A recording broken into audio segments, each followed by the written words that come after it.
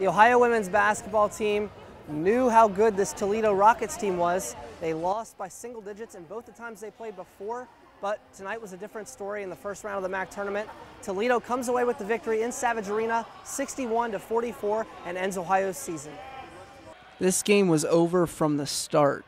Toledo jumped out to a 7-0 run, and then after Ohio made it 7-4, Toledo outscored the Bobcats 26-10 the rest of the half. Ohio only scored 14 points the entire first half, their lowest mark for a first half this entire season.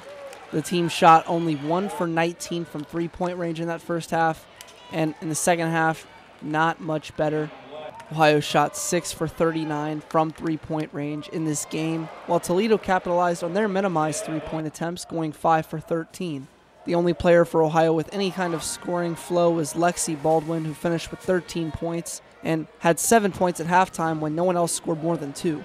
Coach Bolden said after the game it was a total team loss. We missed some shots. We didn't really execute real well the first half.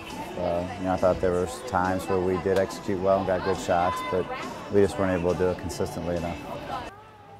Coach Bob Bolden's season ends with a first-round loss, but he does return every single main player from this year's team as he loses only 2 seniors, both of which did not play the entire year due to injury.